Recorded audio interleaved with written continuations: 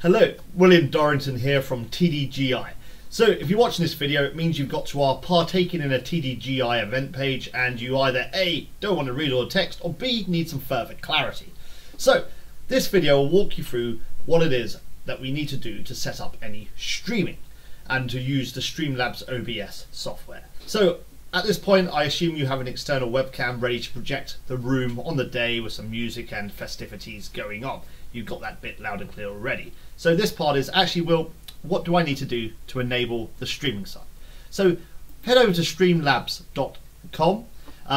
Don't log in with Twitch or YouTube. You do need one of those accounts. We recommend Twitch. The functionality is amazing. The throughput rate is amazing. It can really handle the caliber of hacks that we run and the amount of viewers that will actually be watching you. But instead of logging in, scroll down and select download and install it onto your computer itself. Don't do what these guys do and start singing, although that would be rather epic. Then once StreamLabs OBS is installed, open it up and you'll be presented with a dashboard.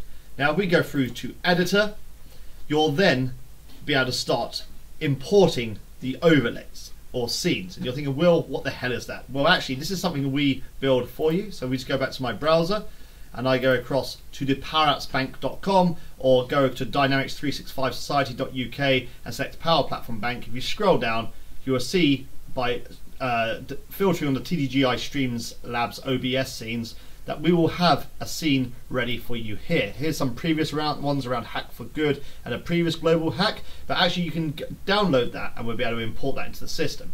Now, if you don't find these instructions too fluid, you'll actually see a step-by-step instruction on how to import an overlay there.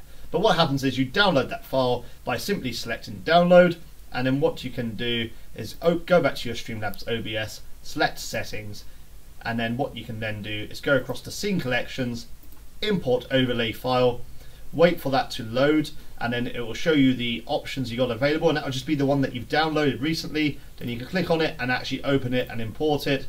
Then you're done and it will appear here that you can flick through. So as you can see, we have our start screen. It'd be obvious when to put that on. It'd be as you're setting up. So it would say TDGi Global Hack starting, some of our sponsors, the logos. And remember, the sponsors are there because they are the ones that made this possible. And then we'll have, when we're actually running the event itself, the camera will be displayed here and you'll be able to see everything that's going on. You'll also get some IMing down the side, so you'll see that there will be a little IM down the side to the right that people will be writing to you on and off on just there. That's just coming in now. It's rendering a bit slow because I've got a lot of recording stuff going on around this.